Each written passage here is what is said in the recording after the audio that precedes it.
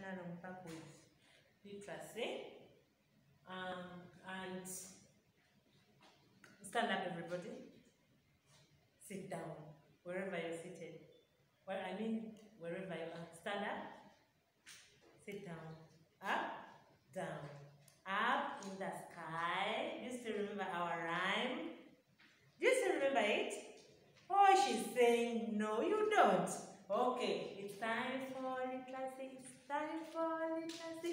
Hey, go, where we go? It's time for literacy.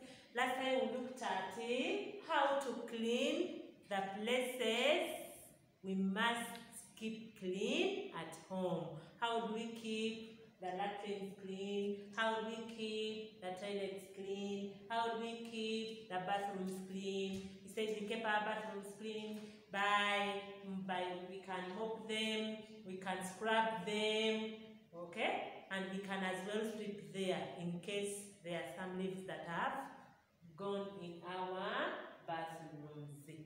Now, we also looked at how to keep our compounds clean. He said by slashing the tall grass, picking rubbish, we can scrub, we can mop. All those answers were given last time. Now, we want to say, why do you think we keep those places clean? There are certain places I told you, they must be cleaned on a daily basis. Every day they must be cleaned. Why do you think we have to clean those places? Why do we keep our homes clean? So if you're going to why do we keep our homes clean? Why do we keep our homes clean? What will happen to us if we don't keep our homes clean? We looked at ways of keeping our homes clean. We should sweep, remove the cobwebs, we mop, we scrub, we pick rubbish. All those ones we looked at them, how we do it. Excuse me. Now we are looking at why. When they say why, we need to give reasons. Why do you think we must keep our homes clean? We must keep our homes clean to prevent diseases. I told you, when we keep our homes dirty, when we keep the toilets dirty, when we keep the latrines dirty, flies will come from the latrines, flies will come from the rubbish pit, they will come and enter into our houses. And once they enter into our houses, there are germs that they carry and they put on the things we use in our homes. For example, they can carry germs, then they put them on the plates. Now, if we have been cleaning the latrines and the toilets and we cover the latrines, and smoking the latrines, we shall not have those house flies to come and enter into our houses. We shall not have the cockroaches to come and enter into our houses. So we clean our homes, or we keep our homes clean. Why? To prevent germs. Number one is to prevent germs. To prevent germs.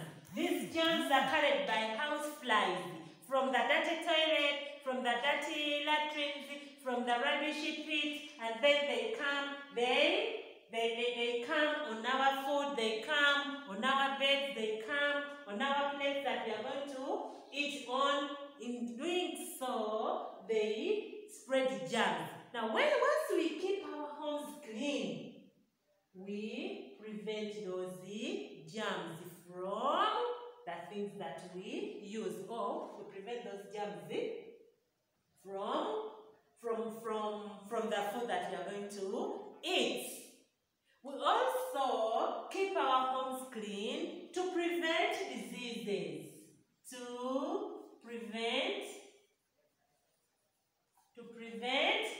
diseases. Diseases like a cholera. If you stay in a dirty environment, I told you flies from the toilets, flies from the latrines. If you don't keep those places clean, house flies from the rubbish pit, they will come.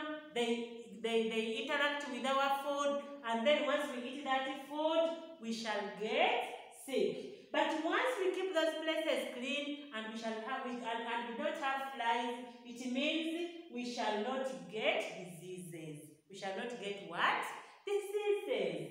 So we keep our homes clean to prevent diseases. To prevent what? Diseases. Thank you so much. Then another one can be, we keep our home clean to avoid bad smell. To avoid bad smell. Now, if you eat on utensils and you leave them there unwashed, what do you expect? You are going to begin realizing that there is a bad smell that is going to be around. Now, once we keep those things clean, we keep the bedroom clean, we keep the rubbish pit clean, we keep the sitting room clean, we keep the kitchen clean, as I talked about, we shall not have any bad smell, because a bad smell comes in a place that is not cleaned. Is that okay, girls? I told you, even in the latrine, where we expect to be having the bad smell, once you smoke the latrine, you will not have the bad smell. So, why do we keep our homes clean? We keep our homes clean to prevent diseases. Number one is to prevent germs, not diseases. Diseases is number two. Why do we keep our homes clean? To prevent germs. These germs are carried by house flies, cockroaches, wherever they get them from. And they put them on our things we use or on our food. Now, once we keep the places where we expect flies to be, we keep those places clean, we shall not be having house flies. And if we don't have house flies, we shall not have germs. So, once we keep our homes clean, we shall prevent germs. Is that okay, guys? So, to prevent diseases, there are those diseases that are brought or that are spread by house flies, like a cholera, like typhoid, okay, like mosquitoes. Once we keep our homes clean, you slash the tall grass, you will not see mosquitoes. You burn the rubbish pit, you will not see house flies. You smoke the latrines, you will not see cockroaches. So, once you do that and you keep those places clean, you are preventing diseases. It means you will not get diseases. So, we must be very careful and we must always try to keep our homes clean if we don't want to get diseases. And also, I have said that if you want to keep your home clean, another reason as to why we should keep our homes clean is to avoid bad smell. In any place where you have not cleaned, just expect a bad smell. Okay? So once we keep our homes clean, we shall not have a bad smell. So why do we keep our homes clean? It is to avoid a bad smell. Because once someone comes in and interacts with a dirty environment, automatically the smell expected there is not pleasant to human beings. Is that okay? Yes. If you don't clean your homes, automatically just expect a bad smell. Once you clean, you will not have a bad smell.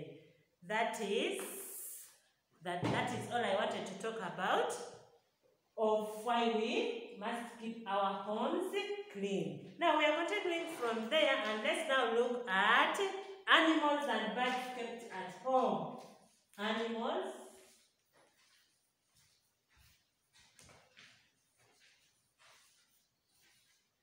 and birds kept at home.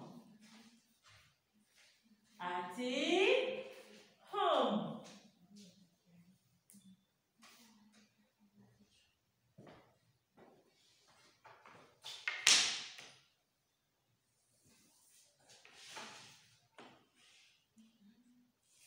Let's begin.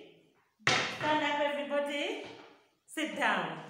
Up, down. Up, down. Up in the sky, I can't see the sun. Everybody begin that rhyme with me. Up in the sky, I can't see the sun. Shining every day, yellow and bright. It tells me the time when to go to school and when... Do you still remember? Huh? Hey, girls, I know you can still recite for me that rhyme. Okay, sit down. Without wasting time, we are going to look at animals and birds found at home. And specifically today, let's look at animals kept at home. Animals kept at home. And today, we are going to look at those ones. Now, the animals kept at home are called domestic animals. Domestic. Everybody say the word domestic. We are going to look domestic animals. Domestic animals. What are domestic animals? One can pose a question. What are domestic animals? What are domestic animals? What are domestic animals? I have already given you the answer. Domestic animals, the word is here. Domestic. Domestic. Domestic animals. So they have posed a question to us. What are domestic animals? So we are saying that domestic animals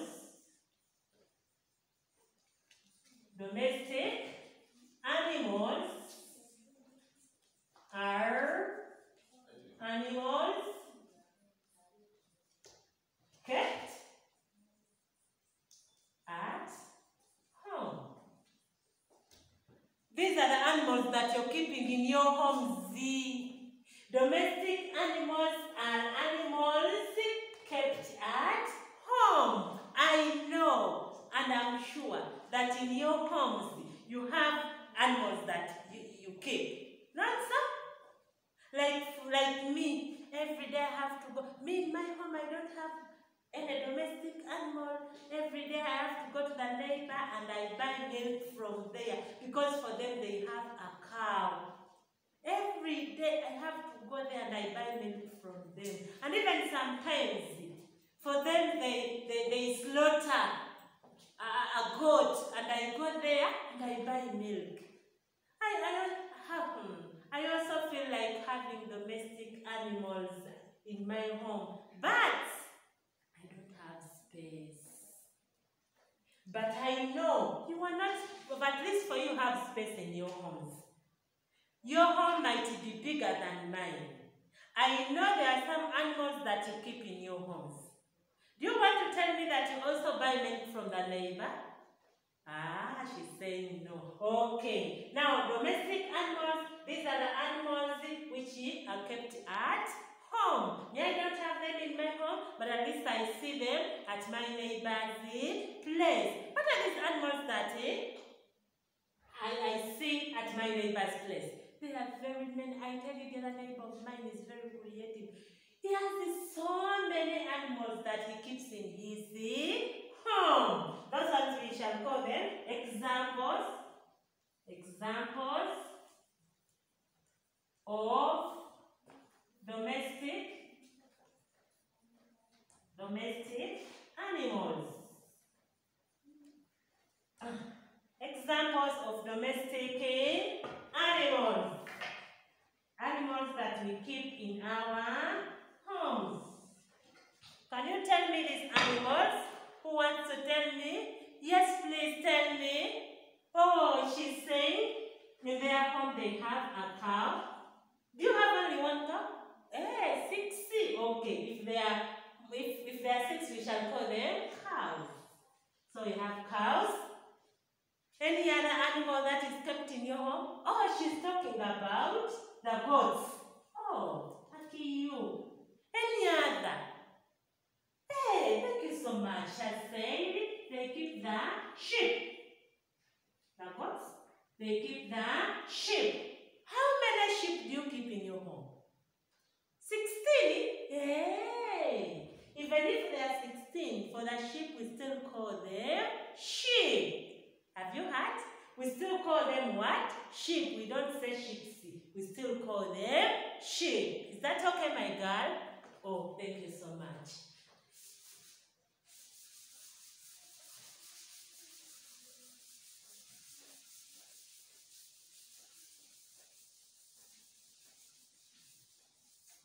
Apart from the sheep, any other animals that we keep in our homes? She's talking about the dog. The dog. Do you have only one dog? Hey, they have one dog. But if there are more than one, we shall say dogs. Then we have the meow. Which animal is that? Oh, it's a cat. She's talking of a cat. Thank you so much. I remember one day when I was coming from my home to school, I had no transport. Vehicles had stopped moving, even borders had stopped carrying people. I had no alternative. I couldn't walk. It is far away from my home to school. It's very far. I had no alternative. I had to get a donkey. How many of you have ever seen a donkey? You see? So, even the donkey. My neighbor has a donkey. So I had to get that donkey and it transported me up to school. The donkey, we have the camel. The camel. Which other? We have the donkey, we have the camel and the horse. Okay, thank you so much. All those ones, these ones can carry you from your home. If you can really sit on them properly, it can carry you from your home up to school, even with your suitcase. Hey. So, these are some of the, are these the only animals that you keep? Somebody is saying no. What is any other animal that we have left out? Oh, she's talking about a rabbit.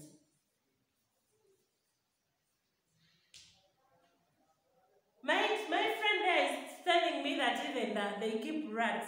Hey! Okay, but rats are not domestic animals. Because whenever mommy sees it, she has to hit it. Meaning, she does not like it.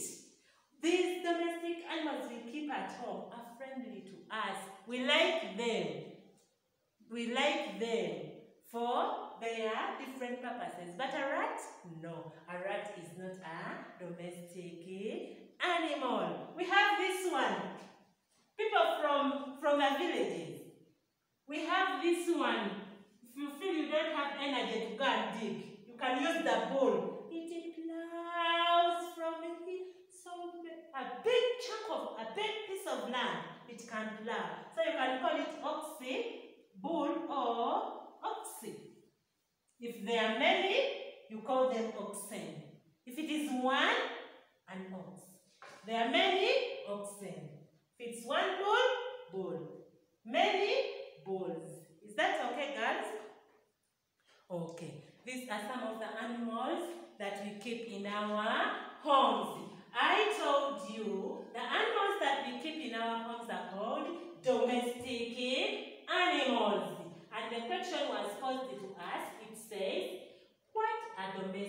animals. And we answered domestic animals are animals kept at home. Animals kept at home. The animals we keep in our homes. The animals we take care of at home. Then they have given us examples of domestic animals, the animals that we keep in our homes. You're the ones who have given me all these answers. Someone told me we have the cows, the goats, the sheep, the dogs. If it's one, it's a dog. We have the cats, the donkey, the camel, the horse, the rabbit, the bull, or the oxen. These are some of the examples of the domestic animals. Now, let's look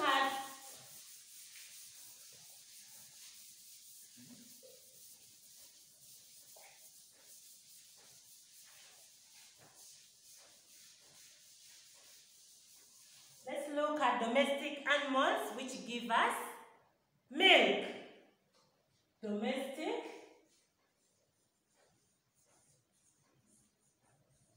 animals which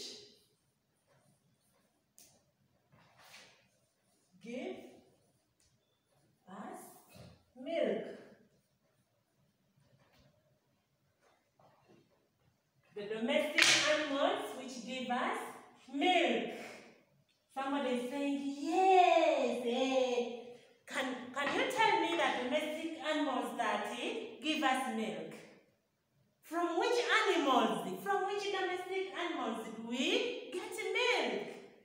Which domestic animals give us milk? Yes, please. Oh, thank you so much. Shall say we get milk from a goat or from goats. Yes. How many of us have ever tasted the milk from the goat? It is very nice. It has a good taste. I tell you, even this morning, it's what I took. The milk from the goats. So the goat give us milk. The goats give us milk. Any other animal that gives us milk? Yes, please. Thank you so much, my girl. She's saying cows. Yes, we get milk from the cows. Any other? She's saying from the dog? Oh, my friend there said that another domestic animal that gives us milk is the dog. No, that's not right. We don't get milk from the dog. We get milk from only two animals. Two domestic animals which give us milk. We have the goats and the cows. Is that okay, girls? Is that okay, girls? Thank you so much. Now, we have the domestic animal. Domestic animal.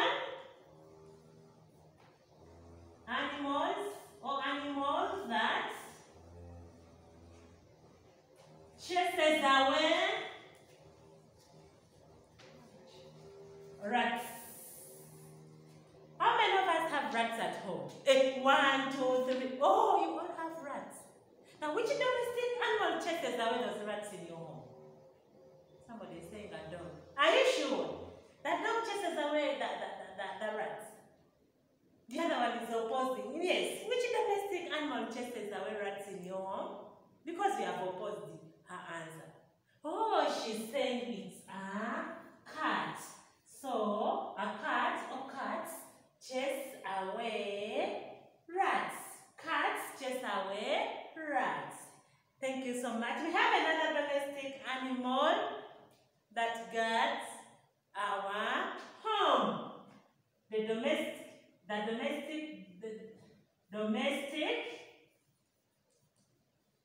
animals that guards our homes. This one, when you come, when you are a visitor, it is easy. want to steal, it will begin to bark. This is domestic animal. It guards. It does not want thieves to come in your homes. Which animal is that? Okay, we have the dog or the dogs. Okay. Now let's read through. Domestic animals which give us milk. We have the goats and the cows.